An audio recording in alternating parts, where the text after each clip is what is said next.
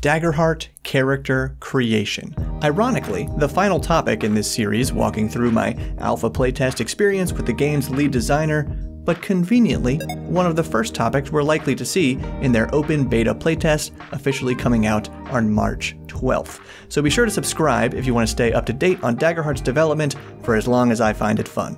Because I'm Bob, this is where we learn how to have more fun playing RPGs together, and the first major step of Daggerheart character creation is to choose a class.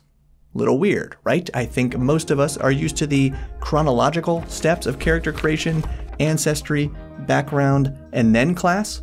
But for this playtest, Daggerheart used class-specific character sheets, so at least as a new player, you kinda need to choose your class first so you can get your character sheet and then go through the other steps. There were 8 class options, and in a second, you'll see how these options are uniquely organized. We had the Rogue, Sorcerer, Druid, Ranger, Warrior, Guardian, Seraph, and Bard.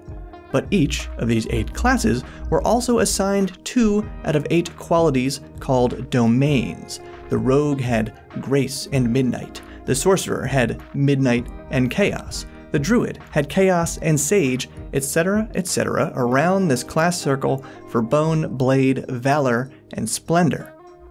Now I love seeing this kind of clean organization in game design, but it can sometimes make a game so rigid that it becomes brittle, as in harder to homebrew or make any kind of adjustments without ripple effects. For example, you can see how this pairing of class and domains doesn't intuitively leave any room for new unique classes, unless you started jumping across the circle to combine stuff, I guess. But that's getting way ahead of ourselves and all speculation. The plus side of this organized pairing is that each of your class's 2 domains offer you a few character features for sort of building out your own subclass in the later steps. Similarly, step 2, choose your foundation. Every class had 2 foundation options, and like I just said, this is basically another piece of how you build your own subclass in Daggerheart. So we are quickly layering on a lot of potential character customization options, and that continues in step 3, your heritage. And this is actually 2 steps. Your ancestry, which is like your species or your race, and I already made a whole video about all those options because I fortunately managed to get a photo of all the ancestry character cards from my playtest. Go check out the frog guy, everybody loves him. But the second part of your character's heritage is their community, which is the environment you grew up in. And hey, if you ever felt like you couldn't find the right map or artwork to depict a specific environment in your game, look no further than this video's awesome sponsor, Chaypeku. And like seriously, hear me out. Chaypeku is offering a library of more than 4,000 RPG maps for only $5.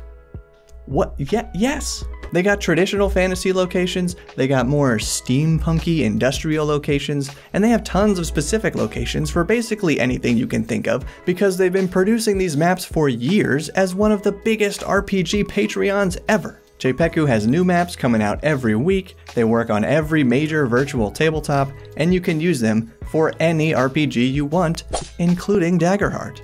So check out their Patreon through the link below. But first, we're going to recap those first 3 major steps by walking through my character. Step 1, I chose the Warrior character class because being a fighter type is a nice simple way to get into a system. It's described by the domains Blade and Bone, and it came with 2 starting moves, Battle Strategist and Combat Training, and if you want, you can pause the video here to read what all these features did, but I'm not going to cover the specifics right now. Next, technically during a later step, I got to choose from several optional domain features. I went with 2 Blade domain abilities, Whirlwind and Not Good Enough, which sounds way more self-deprecating than I realized. Step 2, I chose the Warrior Foundation, Call of the Slayer, every class having their own 2 options to choose from. And then step 3, I chose the Fawn Ancestry and Ridgeborn Community, meaning I'm from a mountainous environment, and I also flavored my fawn to be more goat-like than deer-like, so I could be a mountain goat, mountain man.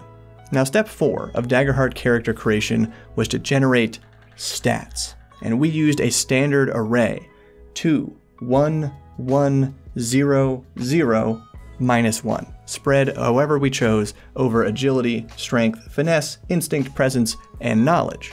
Notably, a few months prior, at the very first Daggerheart playtest, players got 4 points to spread out and then had a -1 from any one stat. So they had the same total, but it was a more flexible method of distribution, which was objectively better for us min-maxers out there. So it'll be interesting to see which generation methods are presented in the upcoming playtest material. But step 5, setting HP and hope, was very straightforward, because your character sheet tells you exactly what to fill in for HP, and I believe everyone started with 2 points of hope. And I've covered HP thresholds and hope in previous Daggerheart videos, so check those out if you'd like a refresher. Step 6 and 7, choose weapon and armor.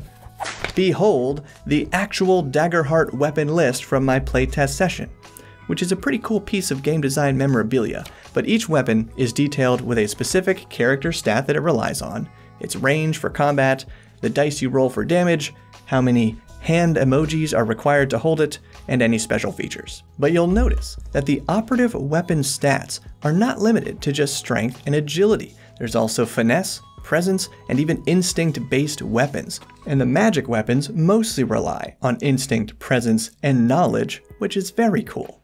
Then, of course, we have some options for secondary weapons and starting armor, and as much as I'm really into analyzing the pros and cons of different weapons and armor in RPGs, we're not going to hyper-focus on those details, knowing that they might have already changed. Step 8, starting inventory, is also spelled out on your class-specific character sheet, telling you a few items that you can take automatically, a few items that you choose from, and this is also a great time to point out that each sheet gave a brief description of the class, as well as suggested stats, ancestries, weapons, and armor for your class. So even though we're like 8 steps deep into building a relatively complex RPG character, and there's a lot of new terms flying around, I think Daggerheart does a pretty great job of guiding new players through filling out this character sheet and using it, at least compared to other big fantasy RPGs with highly customizable characters. And that becomes incredibly clear with these last couple steps, where we are given a handful of prompts on our class-specific character sheet, and these prompts are flavorful, theatrical, and dare I say, Mercerian? Look at these character descriptions. Patched, sparring clothes, eyes like an endless ocean, a body that's rotund and broad, the color of clover with an attitude like a bull. Can't you just hear Matt reading those words? And the questions are even better. For the warrior's background and connections, who taught you to fight and why did they stay behind when you left home? Somebody defeated you in battle years ago and left you to die. Who was it, and why did it feel like such a betrayal? What legendary place have you always wanted to visit, and why is it so special? Then asking others in your party, how did we know each other long before this party came together? What mundane thing off the battlefield do you usually help me with? And what fear am I helping you to overcome? So for me, it is these questions that makes Daggerheart feel Critical Role. They're not just dramatic, they're about strong bonds between your character, the other characters, and the wider world that you build together with your game master, ultimately shaping a meaningful, fantastical role-playing game experience for the people at your table. And that's about as Critical Role as it gets. But let me know what you think down in the comments. What are you hoping to see in the upcoming playtest materials and videos about them? And if you appreciate this coverage, be sure to give this video a like, maybe subscribe, or join Patreon like these awesome people who directly support what I do. And as a total side note, keep your ears open, because next month I'm going to be officially announcing my first Kickstarter, and I can't wait to tell you about it. So thank you for your support, and keep building.